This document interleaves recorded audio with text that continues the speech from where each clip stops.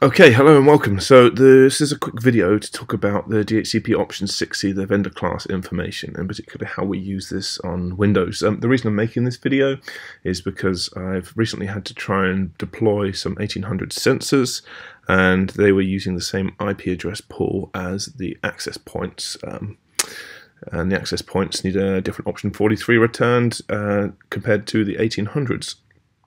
So how this looks in my lab, so there's a toolkit for this particular test. We've got the 1800 APs on this version of code, Windows 2012 DHCP server, and the wireless LAN controller, and Cisco DNA Center, and of course Sirius Sam, your host.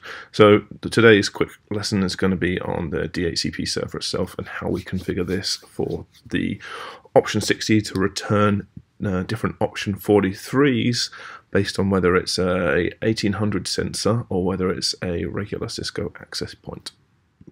Okay, into the lab. Okay, so I've already preset this up to keep the video short. What I have over here is I've just got a packet capture for this particular server, so we can capture any DHCP requests. If we're interested, we can have a look at those. And I've configured a option 60 scope over here in the 260/16 range. So how we've got this set up, as you can see, I've got 3 different option 43 code types already configured. How we achieved this was if we go into our scopes, we can go and define a vendor class, and in here we create a new vendor class. So for example, we're creating one called Sambibi, that's me. Giving them a description, that's me. That's me. So then we can go in and we can put in the VCI string that is being presented by Sambibi, and in this case it's going to be Sambibi. That is my VCI string.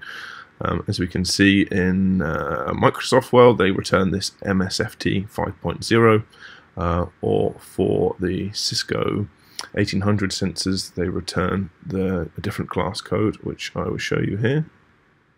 It's the Cisco AP C1800, and that's how we can identify what the device is. And once we've identified the device, we can take action and assign options. So we've got Sambibi one defined already, so we'll close that down, and then what we can do is we can set some predefined options for the Sambibi VCI.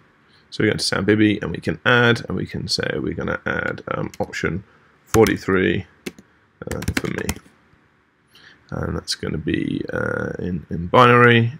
Is that, yeah, and that's going to be option 43. Okay, that is all we need to do to define a option 60 VCI type and what returned values we're going to give to that device.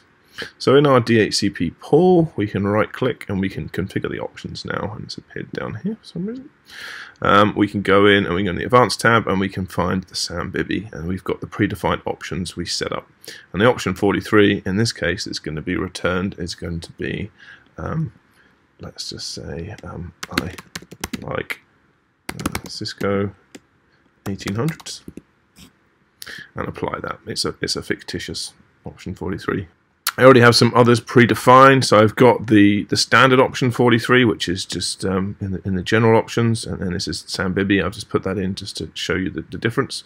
I've got an option 43 here, which is for the Microsoft Windows 2000 options, and that says if you are a VCI string of the Windows server here, then your option 43 will be this, which is the wireless LAN controller's IP address encoded. Or if you are an 1800 sensor with the VCI string, as we showed for the 1800, it returns the option 43 for the DNAC server, saying you need to go and talk to DNAC to do plug and play or any configuration. Okay, so we can test this. So how can we test this? So there's this awesome tool, this DHCP tool, DHCP test tool you can use. I'll put a link in the video, but essentially we can do a DHCP test, and I'll just do a standard DHCP test without any options, and then that will send, if I send a discover packet out, and we can see here If we go down, we'll also see the Discover packet's gone out. I got an offer as well, and what's been returned is option 43 of Sam Bibby. Now, why has that option been returned from this pool, you ask me, which is this one here, Sam Bibby. The reason that's been returned is because there is no option 60, so if we look in here, there is no option 60 in the Discover message. So therefore there's no option 60 match against the other 3 defined variables, which were one for the Windows Server, one for the fictitious I like Cisco 1800s, and one for the 1800 sensors. Okay, so how can we test this? So what we can do, if we quit out of there, we can run this test. So we now define the options for 60 MSFT 5.0 and run the Discover on there, and we can see the Discover's gone out. This time this contains was that the right Discover? It's that one there, excuse me, the Discover of MSFT 5.0, and we can see the option 43 returned here is different this time. This should map to this one here. It's F104C080, so you can see there it's returned that option, and that's because we've presented this is our option 60.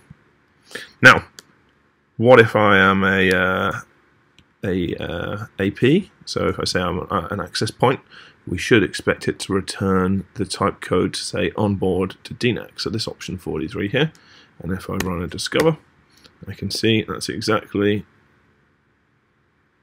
what had happened. It sent, for some reason, it sent multiple packets. Then let's try that one again. Send the Discover.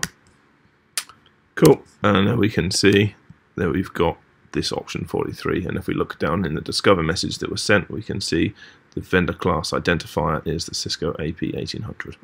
So hopefully this has been some use to you guys. You can see how you can configure this option 60 to leverage the VCI and then offer back different option 43s or other values. Particularly useful for the 1800s when they're sharing the same DHCP scope as the rest of your access points in your network. Okay, thanks. Have a wonderful day.